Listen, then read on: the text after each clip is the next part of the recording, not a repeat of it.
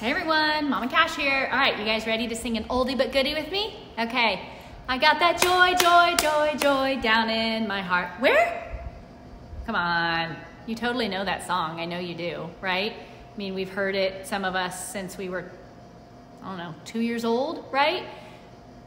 But there honestly could be some people who haven't heard it or don't know that true joy does come from deep within us. It comes from the love of Jesus, and it comes from His Holy Spirit producing that fruit of joy in us and in our lives.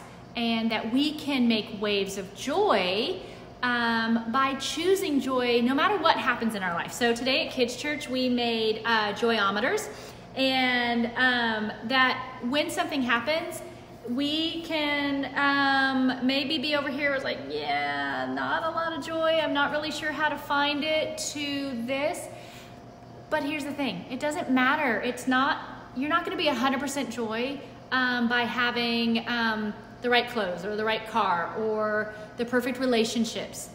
It only comes from having that one relationship with Jesus, and that He sends us that helper of the Holy Spirit to work in our life, so that no matter what, we can choose some version or some amount of joy no matter what is happening in our lives. We heard the story of some of the apostles who got thrown in jail, got beaten up, right?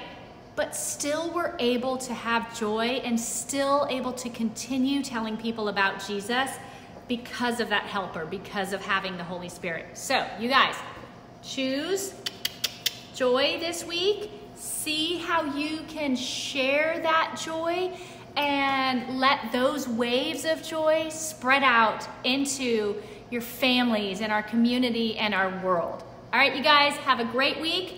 I love ya.